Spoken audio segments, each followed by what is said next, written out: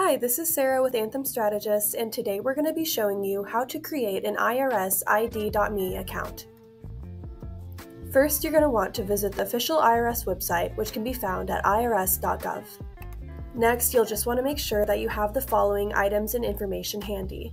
Make sure you have identification such as a driver's license, state-issued ID, or a passport, your social security number, access to your email account, and then finally access to your phone.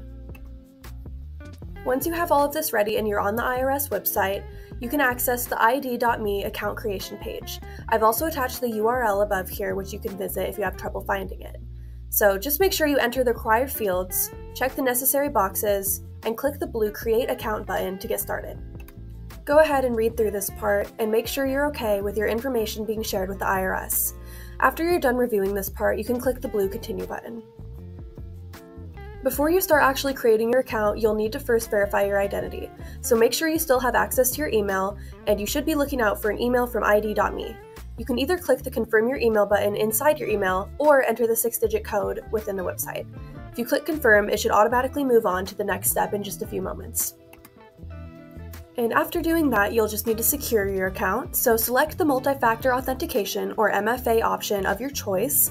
Text message is usually the easiest, but you can choose whichever works best for you.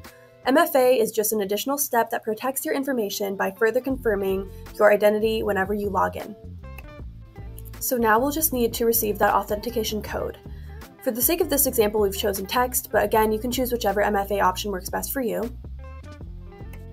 And then once you've received that code, make sure to enter the 6 digits in that box and hit the blue Continue button once you're done with that.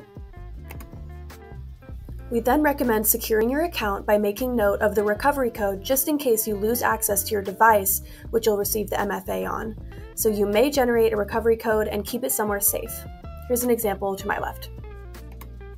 So now that we're all done authenticating our account by choosing our MFA option and generating a recovery code and keeping it somewhere safe, we're going to want to verify our identity.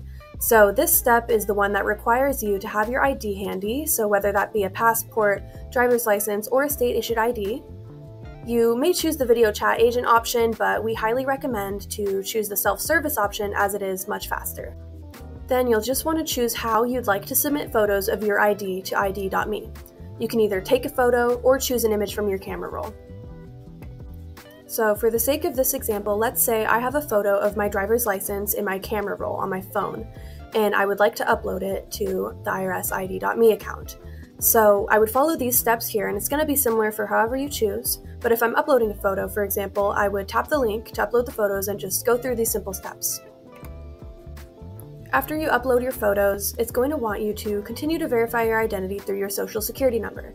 So make sure you have this handy to enter right there, and also make sure to double check for accuracy. So once you've got that entered, hit the blue Continue button to move on to the final part. And then the last part in this verifying your identity stage is just confirming some basic information and details about yourself. Check the box at the bottom to confirm everything is correct. After verifying your identity, you'll just need to authorize that the IRS may receive all of the information that you just uploaded. So this includes things like your first name, your last name, your social security number, contact information, everything to my left. And please note that you must click the blue Allow button and consent to this to access your online IRS account. Your online IRS ID.me account cannot be created unless you consent to this information being received. So once you're all done authorizing that information on step 8 and consenting for the IRS to receive all your information, your account should be successfully created. So you may now log into your ID.me account. In addition to everything that we just covered, it's nice to keep some additional tips in mind to help this process not only go smoother, but keep your account more secure and risk-free in the long term.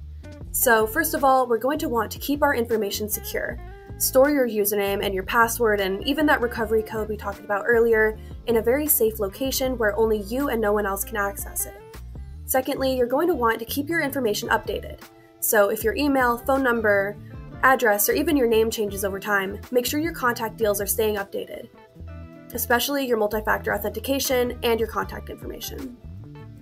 Lastly, just make sure you're using a secure network when you're creating and accessing this account. Avoid creating your account over public or unsecured Wi-Fi just to protect your personal information. We'd like to thank you all for watching this video, and please don't hesitate to reach out to our office if any questions may arise. Also, make sure to check out our other how-to videos for more tips, tricks, and tutorials.